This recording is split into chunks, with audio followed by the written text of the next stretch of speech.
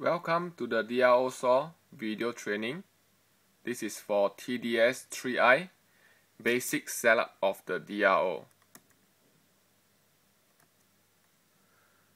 Now we are going to do the setup for the direction and changing the resolution. This is the TDS-3i. There is a hidden button in the S location. By pressing the S, you will get into the system setup. Now the direction is counting in the positive direction in the x-axis. To scroll to different axes, use the up and down arrow key.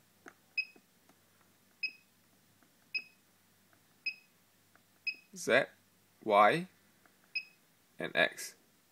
When you want to change the direction, use the Enter key. Now X is reverse. Enter again, it becomes positive. Okay. Likewise, for Y-axis, enter to reverse. Enter again for make it positive.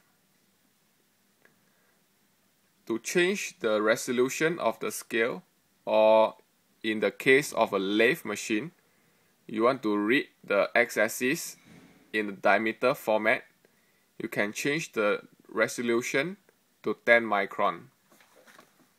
You can do that by going to the parameter setup. You use the arrow key, move until you get the parameter setup screen. Enter. It will ask you for a code. The code is 3, 2, 1, 1. Now you are entering the setup. Okay, this is to set up the counting the resolution. Press enter. Okay, this is the resolution for the X, Y, and Z. So all of them are in the 5 micron reading, 0.005 mm. In order to change it, you can press, let's say, X. And if you want to change the resolution, just press up down arrow until you get the correct reading that you want. Let's say in the lathe situation, you want to read the x-axis in the diameter format. You can change it to 10 micron reading. Enter. The resolution is now saved.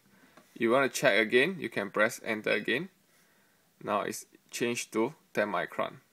To change it back, same thing, X, arrow down or arrow up, and get to 5 micron, enter. Okay, so now to get out of the setting, just press clear, clear, and now you are out of the parameter setting.